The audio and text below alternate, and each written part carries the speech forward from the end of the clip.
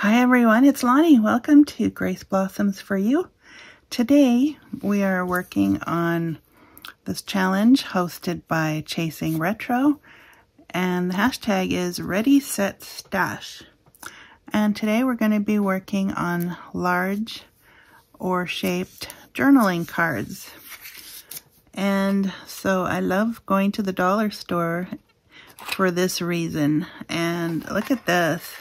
This is actually part of a garland. And I think I saw that briefly at the store, but in my head I'm thinking, okay, how am I going to use these? And I just love them because they're totally blank on the one side, and they actually came with this really cool ribbon. So what I've been doing is tying like a little bow and then attaching it.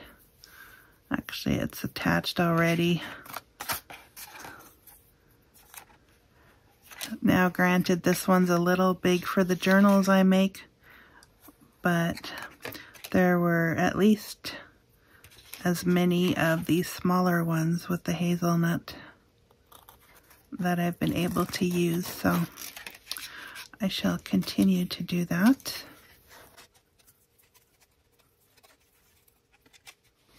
So there we go, there's a bow.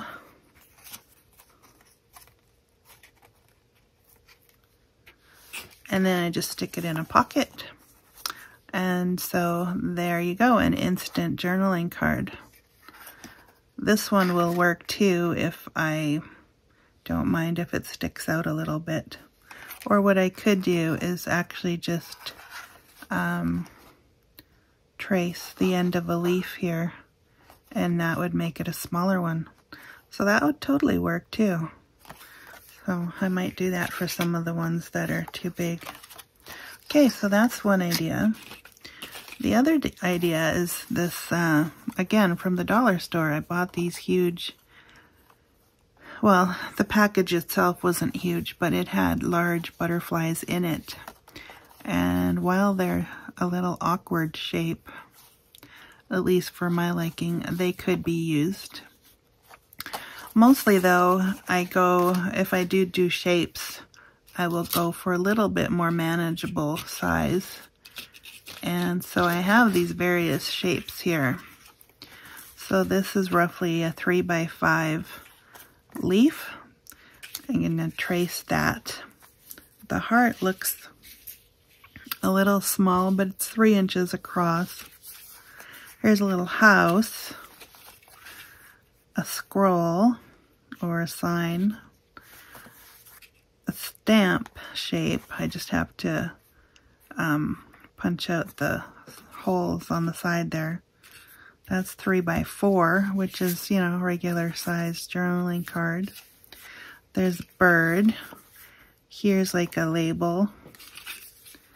This is a 3x4 butterfly. And so, yeah, I don't think I would use that much for a journaling card, although you could if you really wanted to. So a bunny, a circle, that's 3 inches, a mushroom, and if I was going to make a journaling card out of this, I would probably make it a little bigger. I got some puzzle pieces and a star, again, kind of small for a journaling piece, an oval,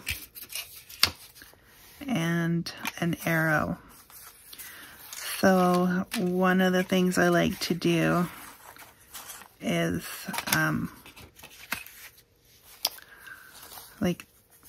let's do the leaf today.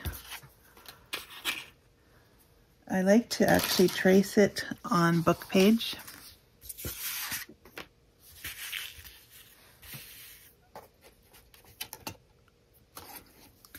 And because it's fall, we can use our metallic marker.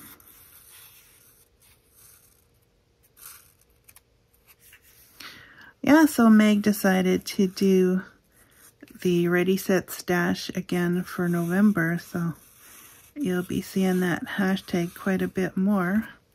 And I'm thankful that she did that because it certainly helps to make some things, and it's nice to have things in your stash ready to go. So that's a nice size, I think, for a journaling card. So because I'm doing this on book page, I will end up lining it with probably some other papers so that it can be written on and actually used as a journaling card. So, okay, so that made 2.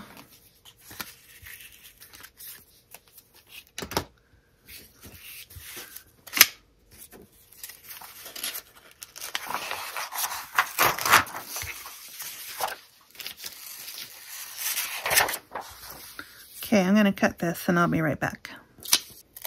Okay, so as you can see, I'm doubling up the cutting with 2 papers. And I just used a scrap. So I used some craft cardstock.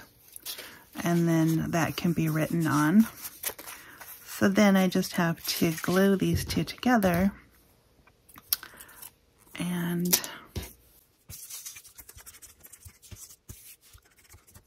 use your favorite glue that will hold.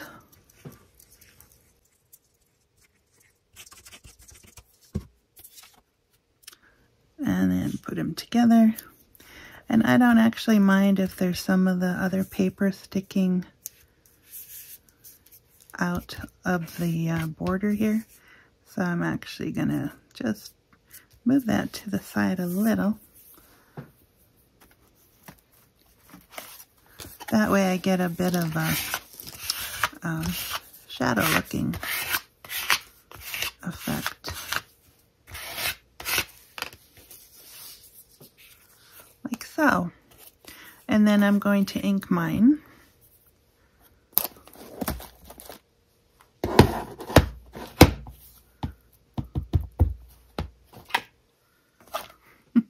I have all these different colors of inks, but I actually like to just blend them all together.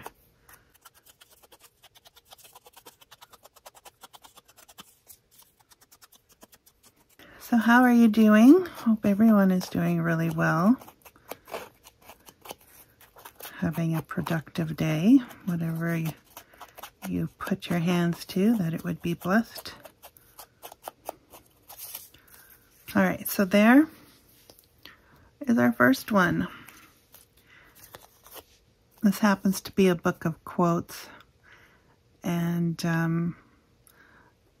they're all different kinds of quotes, so some of these things might make people wonder, but that's okay. Anyways, so that can be used as a journaling card. And let's see what else. I was thinking of this mushroom.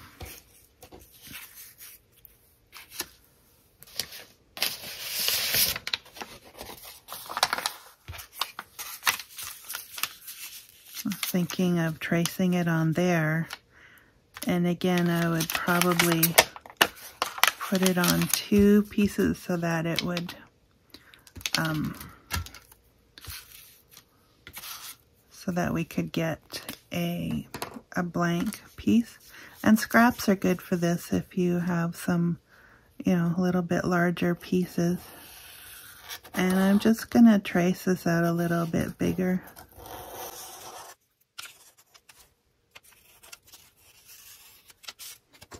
Like that. And then maybe I'll put this on here too. Just roughly cut this out. So this is a book page, but I did it on the jelly plate, so now it has some different colors. So if I put it roughly there,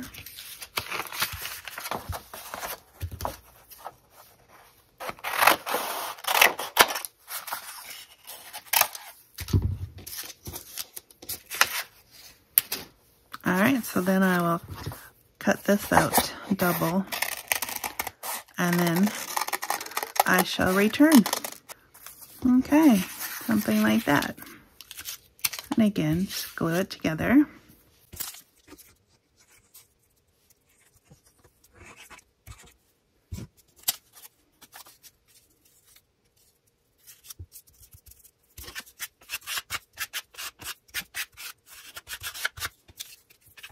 Okay, something like that.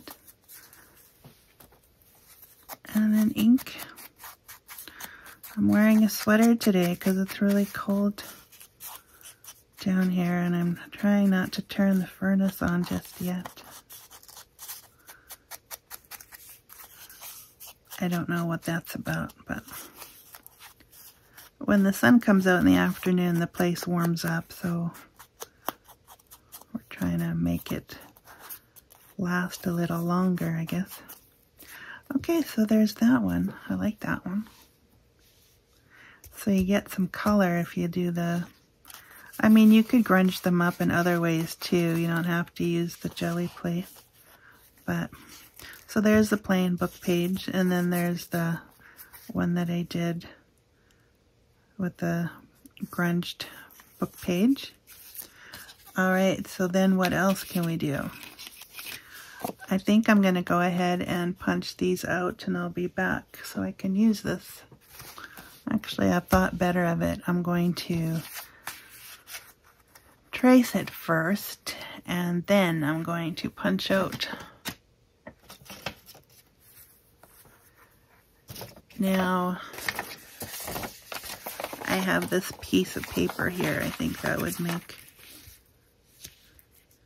for a nice journaling card. And it's almost big enough, so I'm just gonna trim it a little bit.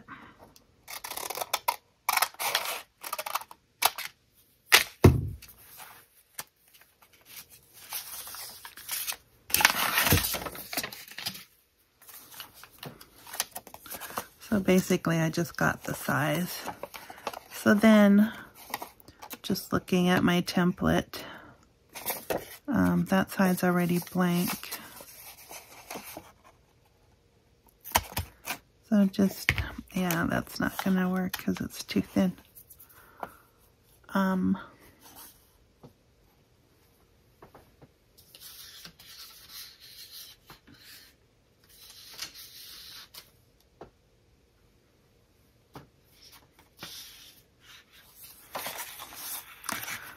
A smart person would make a double one. There we go. Let's do that.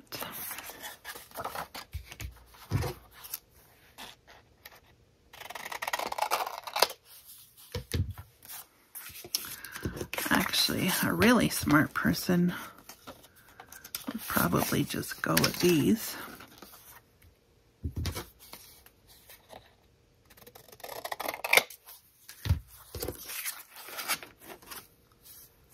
Of course, it's just shy.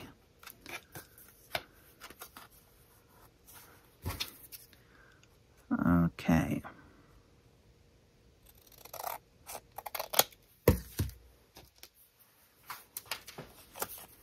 All right, I'm going to work with that anyways. Then I'm going to put this over here to do with the template part. So I'm just going to... so I'm doing 3 pieces of, I guess it's fairly thin cardstock. Okay, and I'll be right back. Okay, I think I said postcard by mistake. I meant stamps. So this one needs a bit more.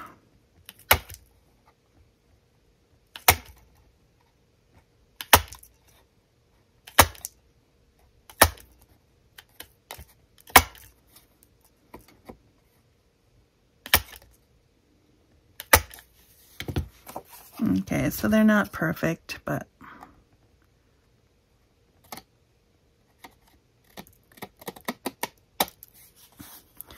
if the cuts or the punches are too deep, you can always just cut it off a bit, like so.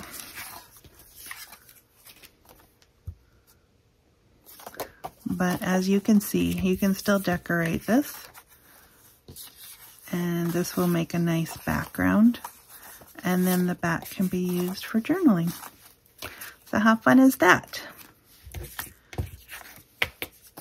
And I've got almost 500 subscribers, which is amazing to me. So I'm going to put some more freebies up on my Ko-fi page. So be looking for those. I might put some of these shapes up because they're fun, so why not? And I have to do the bird. I just have to because I really enjoy using this bird.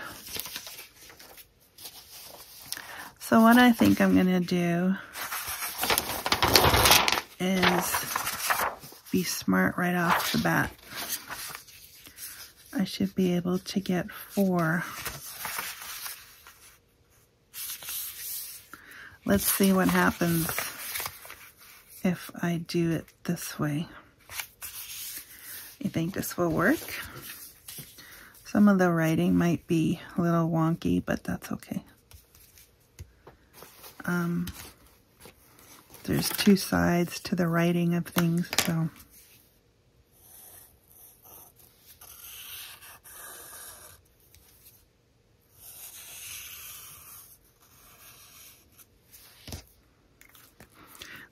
Something like that.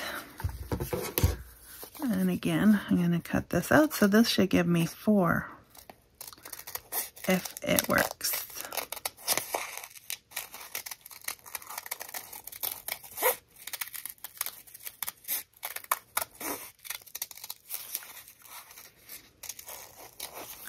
And of course you don't have to use book page, you can use whatever you like.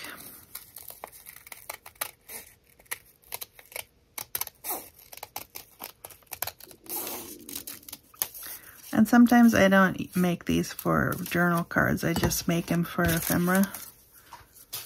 So you can use them however you like. Sometimes I like to decorate pockets with these.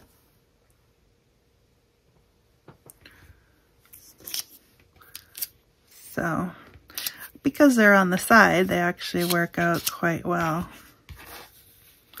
I cut the beak a little funny, but that's okay. It's a unique bird. And so then if I want it on something for journaling, I would have to do the same thing again. Pick another piece of paper. Take some scrap piece of paper.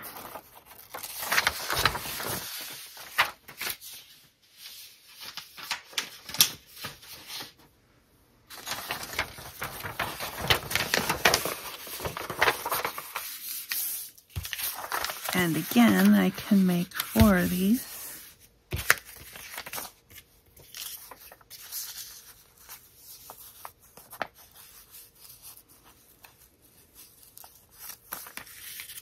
I think use this again and just draw around it. Seems to be the easiest.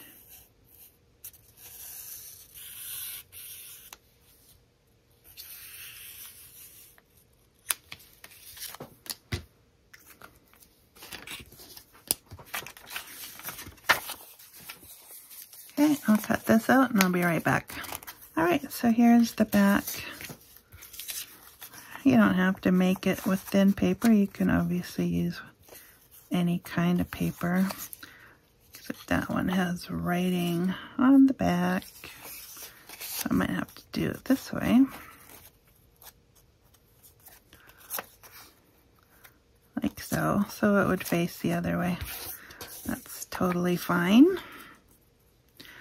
This paper's really thin, so glue stick should work.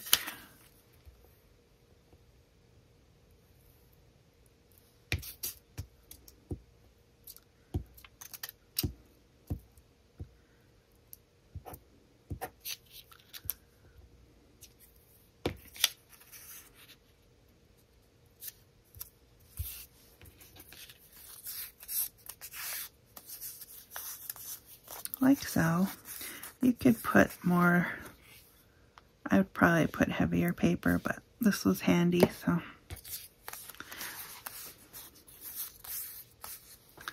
Maybe even a double layer.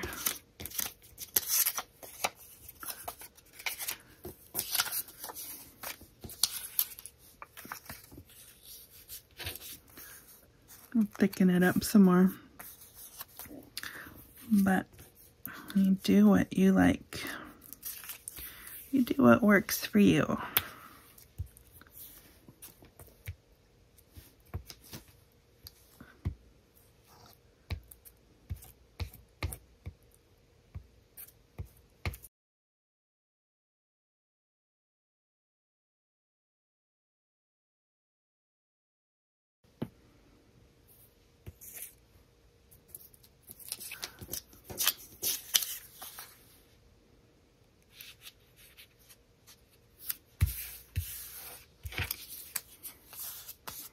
Okay, so it's not much thicker, but you get the point.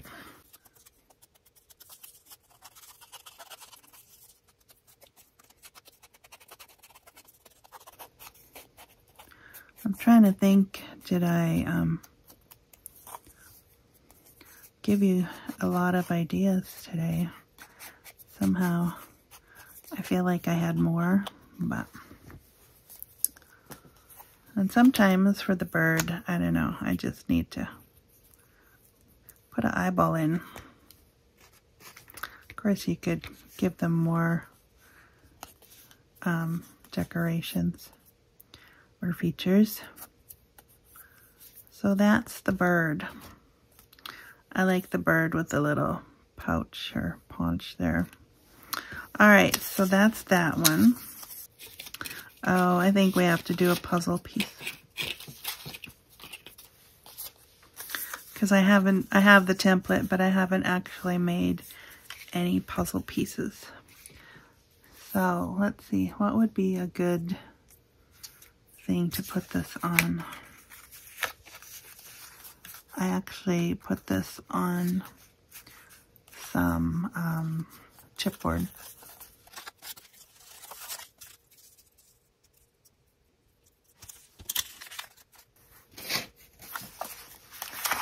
Okay, I think I'm gonna go with these two.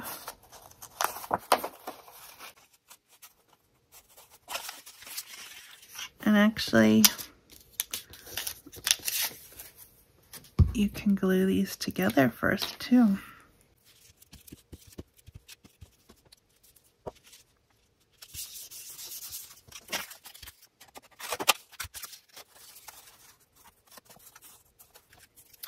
And I'm just gonna try cut this out. I'm not going to draw it first.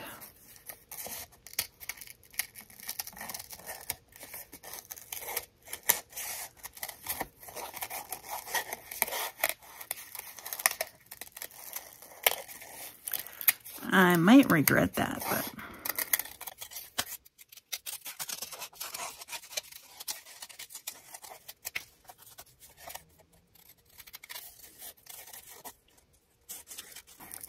smaller scissors might have been helpful.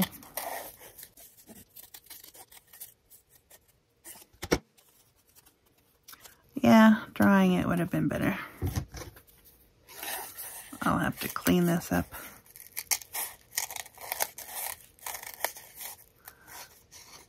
Alright, I'm gonna pause this and I'll be back after I'm done because it's moving on me. Okay, so there's that. Try not to freehand stuff on camera when you should really know better. Okay, so anyways, that one is done. And I did end up tracing the last of it, and I've got some marker on here, so I'm just gonna do the rest of it too, so it doesn't, so it's consistent.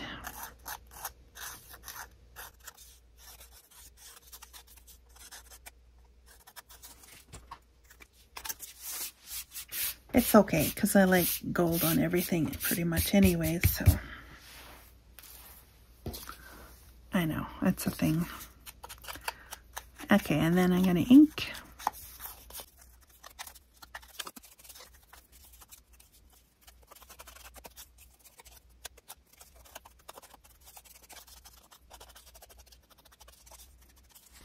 Okay, I like that. You could use, of course, any paper, and it would probably be just as pretty. So let's see. Let's recap what we've done. The puzzle piece, the bird,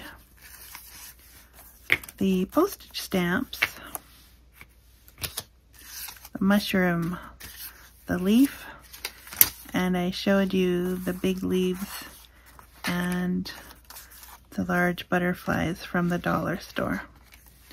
So yeah, that's what we've done today.